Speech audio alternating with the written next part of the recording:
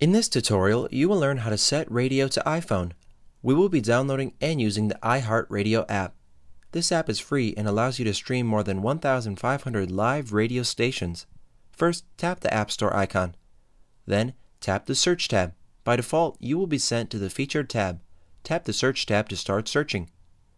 Then type iHeartRadio.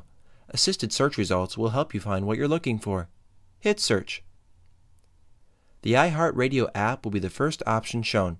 Hit Install and the app will automatically begin downloading. Then, open the app. Tap Live Radio.